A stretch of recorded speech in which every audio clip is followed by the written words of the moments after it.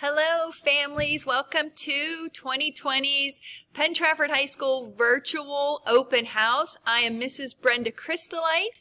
It's so nice to see you here and meet you.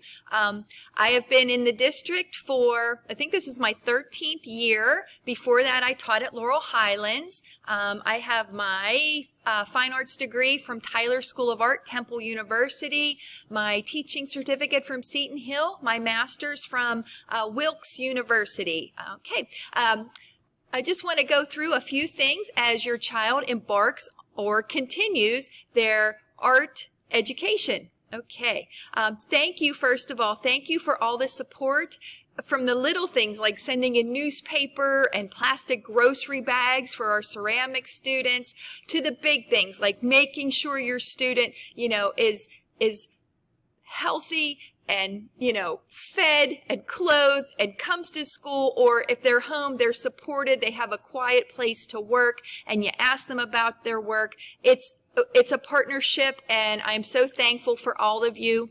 Thank you for sharing your student during this weird, crazy time. And thank you for just all the little things that you do. I appreciate you. My philosophy during this hybrid stage of 2020-2021 school year is that the class time, if your student is physically in school, that it will strengthen what they do online. I want to make sure that all students, no matter their situation, are completing all of the work that is posted online. So while they're here, we are really squeezing as much from the short time we have together. Okay, classes are 41 minutes, no matter what level you are. Okay, that's my philosophy. What does that look like? Well, in this hybrid situation, when students are at home, we'll consider them to be remote, okay? They are going to be going onto Google Classroom. I think that's consistent across the district. Listening to my presentations, watching videos, doing their preparatory work, whether it's research or sketches, things like that. They can be uploading images to their portfolios, whatever platform they're using, and using critiques. My advanced placement kids were starting to use Instagram to take quick pictures and comment on each other's works. It's a quick, easy way for them to reflect upon their work. So that's all can be done remote. When we're in person, though, we have full access to the studios. So we're using the materials. If there's a quick demonstration I can give that not everybody needs, or, this one-on-one time with the student, we will be doing that in school, okay? It's time to photograph artwork so they can upload it later. And of course, keeping everyone healthy, all right? We are sanitizing the room after every class. I am sanitizing tools after single uses. The students have access to gloves and hand sanitizer throughout. Everyone is wearing a mask.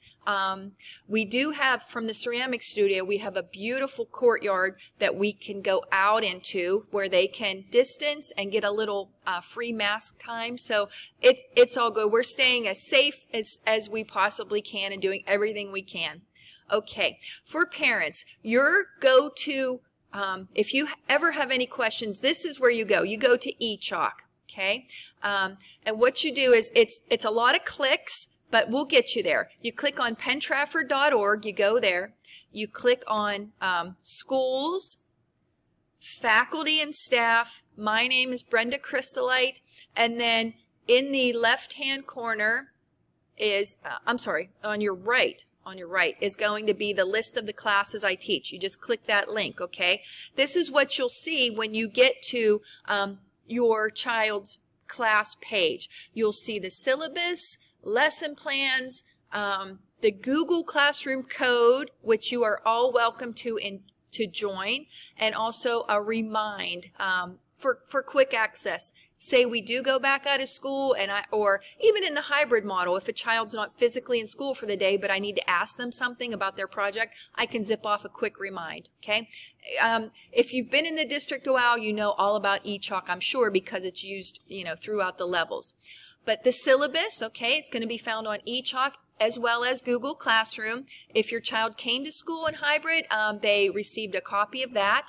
The course description, assessment, those kind of things, it's all listed on the syllabus. Google Classroom codes are listed on eChalk. And then Remind. You are all more than welcome to join the Remind code. It's listed on eChalk as well.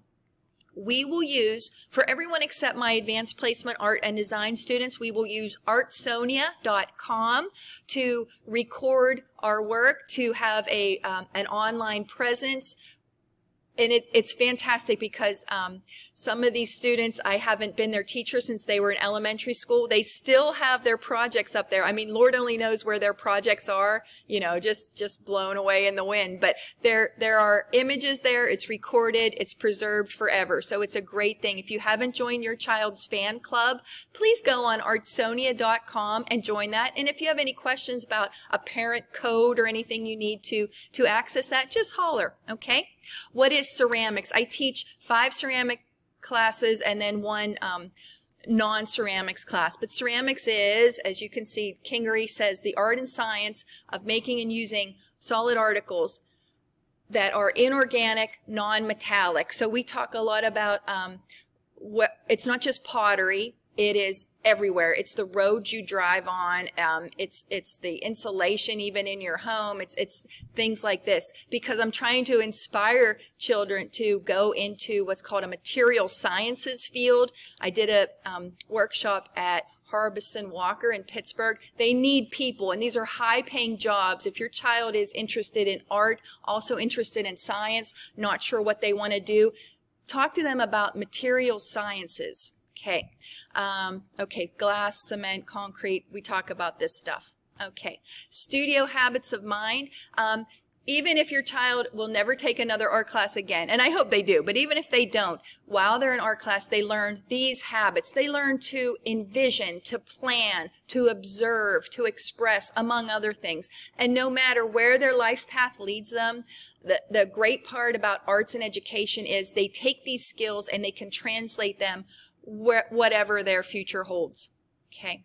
I'm going to go through this. Lots of advocacy. In Ceramics 1, the projects are basic. We're introducing the student to the material and helping them begin to understand it. Ceramics, you could spend your whole life studying it and just really barely scratch the surface, but we start by making projects where the student has ample opportunity to express themselves, but within maybe a stricter framework than the upper level classes. Ceramics 2, I introduce the wheel as a new tool to create pottery, okay, and we do projects such as this. Art 2 and Art 3, okay, I'm teaching them. They're each semester classes. My goal is to prepare these students to take advanced placement, art, and design. So it's going to be a wide range of projects, wide range of materials, lots of course, lots of hands-on things as they begin to develop their interests. Okay. AP Art and Design, it's really the apex class in our art department. Okay. It is a rigorous course. It's meant to take the place of a foundational art course in college, because at the end of the year you submit a portfolio of work. It's not like other AP classes where you have to take a test. At the end of the year you submit a portfolio of work, and that is graded. It depends on where your child goes to school. If they go to school after, they could potentially receive college credit for the artwork that they create in high school, which is a great deal. There's 3 portfolios. I teach them all. Okay. Each portfolio, it consists of a sustained investigation where the student comes up with and develops a line of inquiry, and also the selected works, which is, just the best of the best works that really show off technique. Okay, here's some of the things about Advanced Placement Studio Art. It's a lot of writing and reflecting, and it's a kind of like the branches of a tree, where you might develop a line of inquiry and it branches off, and then it twigs off, and then it reaches the leaves, a conclusion. Great. Then what do? You backtrack and say, what other thread can I pick up? Or maybe your tree just keeps going and going and going because you keep coming up with questions. Okay.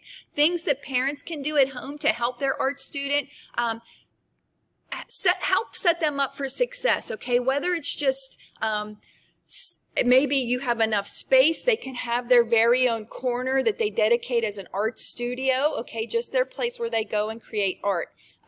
Maybe you don't have that luxury. Maybe it's just a time to say, how about you work on your artwork? Or maybe you can show me, you know, what you learned in art class today, okay? Help them take great pictures of everything so that the process is recorded. We're starting to get a little bit back to normal, so art classes, they might still be virtual, but there are many opportunities, and the more teachers your child has, the more their ideas that they're exposed to, and the better off they're going to be.